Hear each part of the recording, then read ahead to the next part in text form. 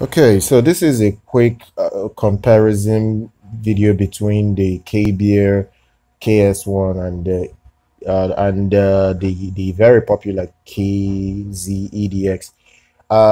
Look, I have to just straight out say that the KS1 is better, but let me highlight what you should know because this video I really would like to keep it under 5 minutes. So in terms of build quality, they pretty much have the same kind of shell. So don't expect all the best top-notch build, but in terms of look, they pretty much look the same. The only difference is the ear tip nozzle where the nozzle goes into your ears.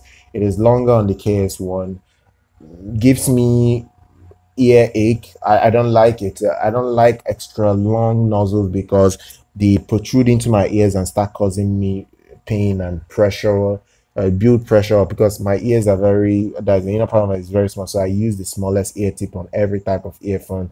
So any annoying protrusion into my ears, it gives me a lot of annoying discomfort. So that is why I'm using bullet wide ball style ear tips that are quite long that I have to detach from the nozzle just not to give me any discomfort.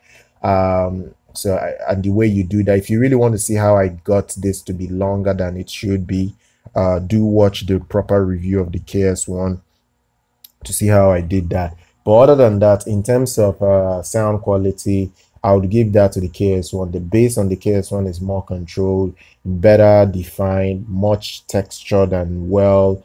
How will I put? I wouldn't say crazy resolving in the bass, but it is quite good. It has the punch that I need. Still almost as similar to the EDX. The only difference is that the EDX is uh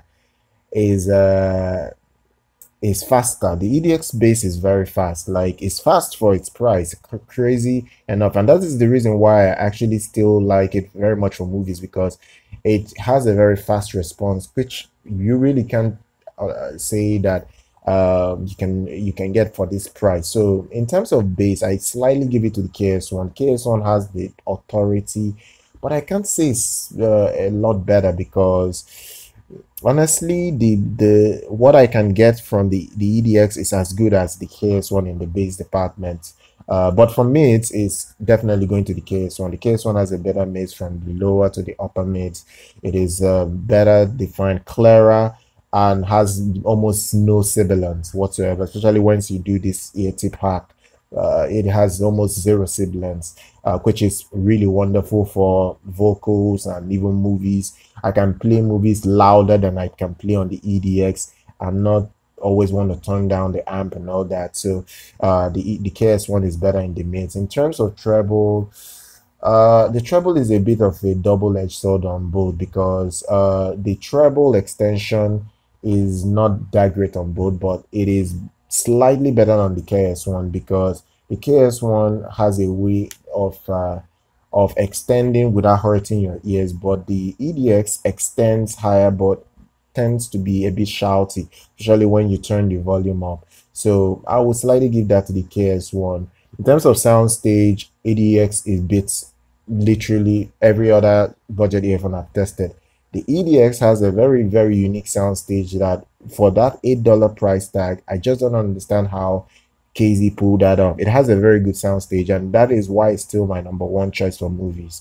If you really want to enjoy movies, I watched Godzilla vs. King Kong last night with the EDX. It blew me away. I honestly, till this day, love the EDX for movies. Just for movies. Anything movies is amazing on the EDX.